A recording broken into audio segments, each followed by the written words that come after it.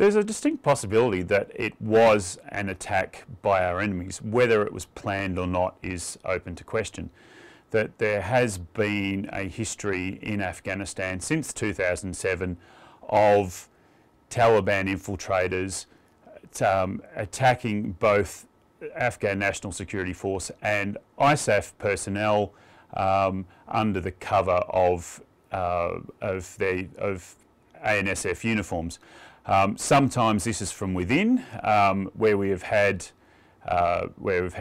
people shoot members of the friendly forces, and on other occasions it's been from without. So, for instance, during 2010, there were several attacks on ISAF infrastructure and bases where Taliban insurgents from the outside were attacking wearing either coalition or Afghan National Security Force uniform.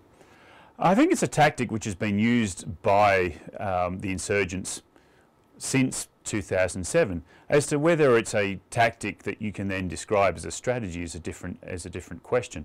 That the insurgents in Afghanistan use all sorts of different methods in order to gain support, both from the population and from the people that fight for them. Some of them are simply financial, in paying people to do things.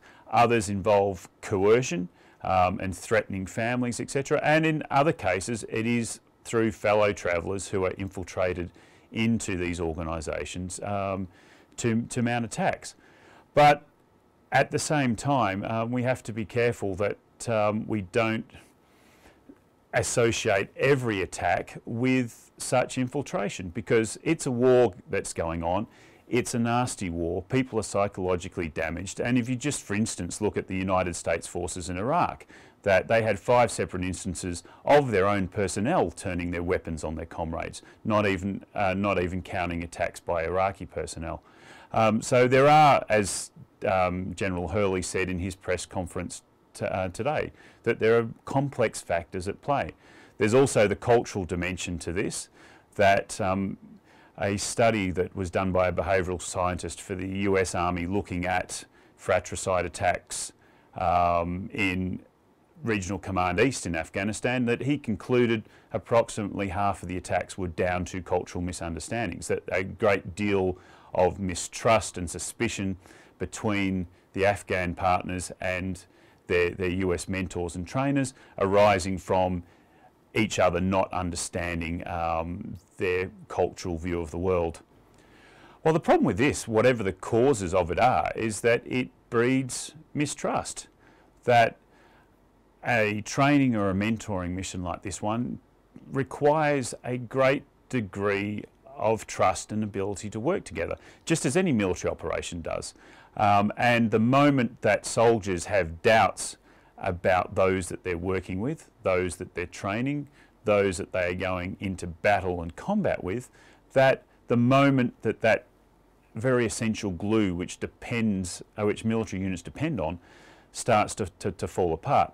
Now, that said, soldiers worldwide are sort of renowned for being able to just get on with the job, but it's obviously going to sort of creep into the back of people's minds that, is the bloke behind me, is the bloke beside me going to be reliable at a time when I need him, or am I going to have to be on my guard all the time? Obviously, it's important to stop these incidents for the reasons of that trust, and also, as you say, just to purely sort of limit the cost in casualties.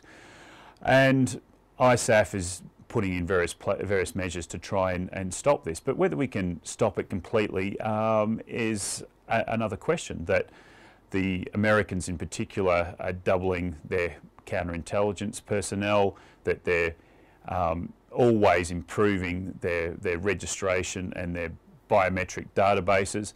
But then it's also very difficult in a place like Afghanistan to do background checks. It's a country which has suffered from 20, 30 years of war, that there's not the written records, there's not the databases in existence that we would rely upon in Australia for such background checks. And as I said before, there's also the human psychological factors that you're never going to be able to meet. That if somebody suffers a psychological breakdown and has a weapon in their hand, that no amount of effort is going to prevent the casualties that may result in that instance. So it's a very complex situation that it can be remedied or at least mitigated by better cultural understanding, by better vetting of Afghan recruits, by, again, training and discipline. But as with anything involving human beings, there's always going to be that degree of action that one just can't control, because people are people. Understand? And of course, even you can screen and screen and screen, but again, the human factors that you can't control. If you have an Afghan soldier whose family is threatened and who is coerced, that he may have been screened until the cows come home, but then there is that human factor where he is deciding how he is going to act, and sometimes that his own personal his own personal buttons that the insurgents may push to motivate his actions may override any other loyalties which have been put in place. I think in some ways you always have to invoke the factor of, well, not quite randomness, but sometimes coincidence has a role to play. Now, indeed, studies of such incidents have seen that since 2007 there's been over 60 coalition deaths due to fratricide incidents at the hands of Afghan personnel. That the bulk of them have occurred since 2009. So there's been an increase of them in recent times. This cannot be denied.